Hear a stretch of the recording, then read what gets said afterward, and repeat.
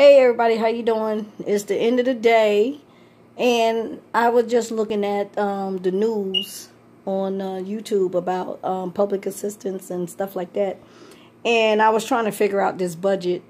Like far as the county, um,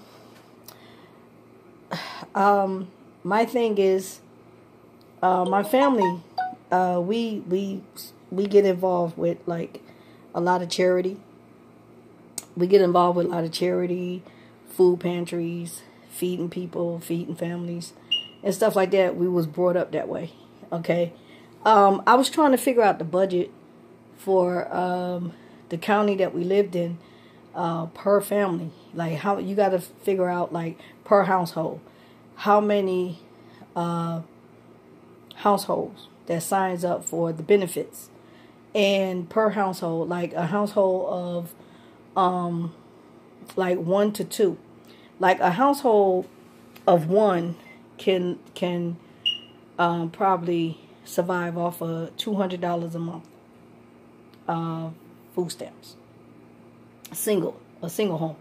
Then you got a family of 3 and 4 can survive off of like $372 a month. A family of 5 and 6 can survive off between $500 a month in food stamps. $500 a month between 5 and 6 members of household. $500 a month in stamps. Okay, that's the highest I would go as far as donating to a community social services benefits for families, getting the card and going to social services and asking how can I set up a benefit for people to households, adopting households for food assistance. And I was trying to ask the people in Georgia, it was like I met the president of well, he wasn't the president, he was one of the owners of Chick-fil-A. I met Coca-Cola, the guy, Coca-Cola guy. I met Frito-Lay, the president of Frito-Lay. I met the Pepsi family, one of the Pepsi family. I met I think Walt Disney. Well, one of the workers of Walt Disney. I met them, and I met a couple of people, and I met Vince. What's her name? Tony Braxton's Tamara, her husband. I met her husband. I said, because we was at a gas station. I said, ain't you Tony Braxton's brother-in-law? So he was a producer. And I met, it was another guy. He was a pastor of Faith something. Let me see. No, he wasn't part of the Potter House. I met a lady that was from the Potter's house. I met her. She introduced me. She actually told me where to go for the Potter's house. They had opened up another church in Georgia. It's called the Potter's house. And then I met the manager or supervisor or somebody of the Salvation Army. I met her. Just discussing the things that I'm concerned about. And I told him I was a songwriter, and as far as writing songs and donating the money towards. I've done it plenty of times before, so it wasn't a problem for me to do it. I just called on some of the artists and some of the churches to put songs together and donate, start a food pantry. Lives God's Gift is my LLC, my nonprofit organization that I'm trying to get going again. It is copyrighted, just in case everybody don't know. Live God's Gift. I just took Skydream Lyrics production, and Underscroll Live God's Gift is in the ribbon of my doves. And that's the organization that I started years ago in 2006, actually. And I started through Love a Child, donating for the school funding for some children to go to school and eat. So I started that, me and my daughter, and we continued on through the years. And then we also, through Skydream Lyrics and Live God's Gift, we donated some, poems and stuff through the ministry of Always Sisters. And we've done that for years. Now, I don't know anything about the other foundations that my family is dealing with or whatever. But those are the ones that me and my daughter participated in. Love a Child and ABC Babies, where that babies are taken to the orphanage and being taken care of. They get washed and stuff like that. Sometimes their mothers and fathers are dead. They die, and a social worker will come and have to rescue the babies and bring them to the orphanage. So we dedicated giving each month, make sure the babies have their vitamin shots and vitamins and clothing and food, supporting whatever the nursery needs for the babies, like diapers or whatever, And then the school, the elementary school, making sure the kids have clothes, barrettes, making sure their hair is done, making sure they have shoes, making sure they have books, making sure they have book bags, So we kind of like those things for them to have and stuff like that. We was doing it up here too. When my daughter was in school, we would donate to the book funding to the schools.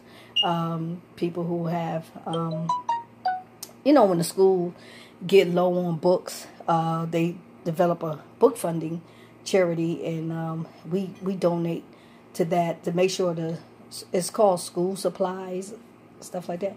So we would donate to that, donate money, or I will participate in the sales of, buying stuff.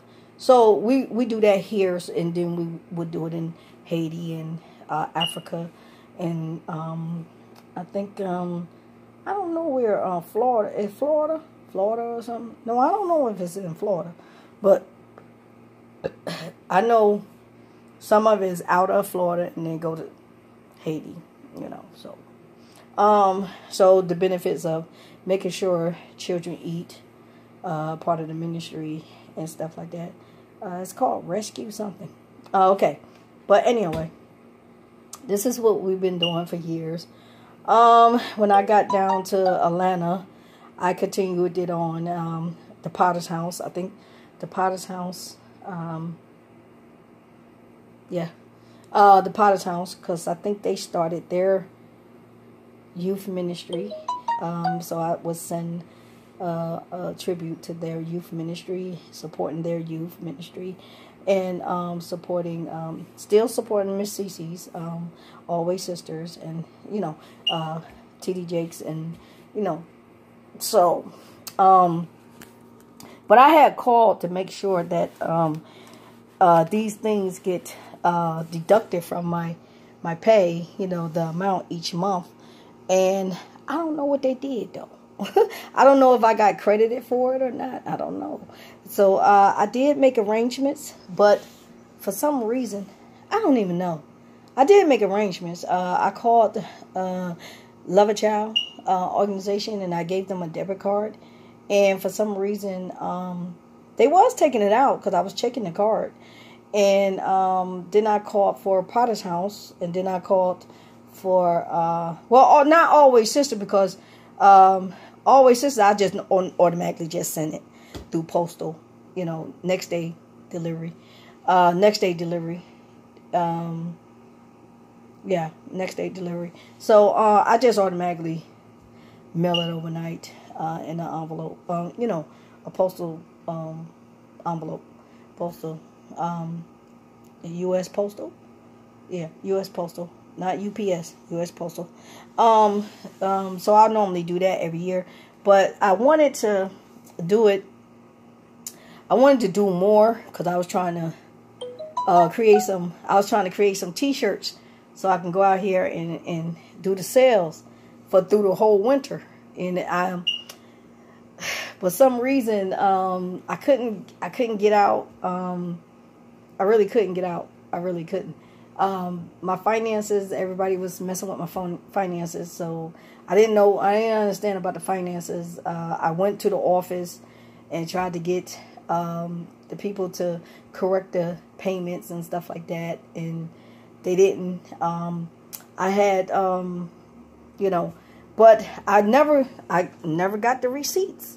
Never got any receipts to say that the reason why my money was taken out because of this and that and this and that. You know what I'm saying? The Potter's House never sent a receipt to me. Always Sisters never sent a receipt to me. Trinity never sent a receipt. They sent one receipt, and that was it. But I've been dealing with that since like 2013. So I just never got receipts. You know what I'm saying? But they know I'm an LLC, Sky Dream Lyrics Production, because I wrote my name and I asked them to pray for me.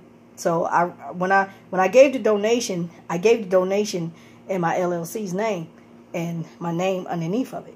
You know, so evidently, so I don't know if they took over the LLC. I guess they trying to say that I sold the LLC, but I didn't. You know, so I don't know. But I did let Miss Cece know and that I was going to continue to help her, you know, with the whatever, you know. So man, I'm looking at the thing, and I'm just not getting any type of progress report, no type of budgeting report, no type of nothing. So hopefully and prayingly y'all understand that it's not me. If y'all are getting any type of bad report that this Sky Dream Lyrics, I am really an honest person. I really see things through, and for someone to maybe it's something going on their end, that so hopefully and prayingly the community is not looking at me like that way, or you know.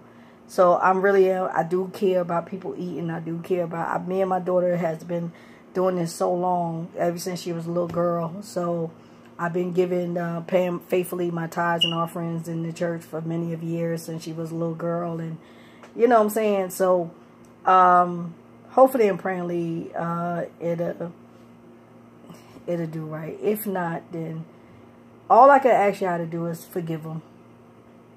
You know, I have already forgiven them. I just ask that y'all forgive them, and let's move on. Making kingdom great. That's all I can say. You know what I'm saying? So, but I was just watching the news and stuff about poverty in neighborhoods and stuff like that. But me and my daughter, we really do care about people, but we just don't want to be taken advantage of and stuff like that. Okay? All right. See y'all later. Bye-bye. Stay blessed.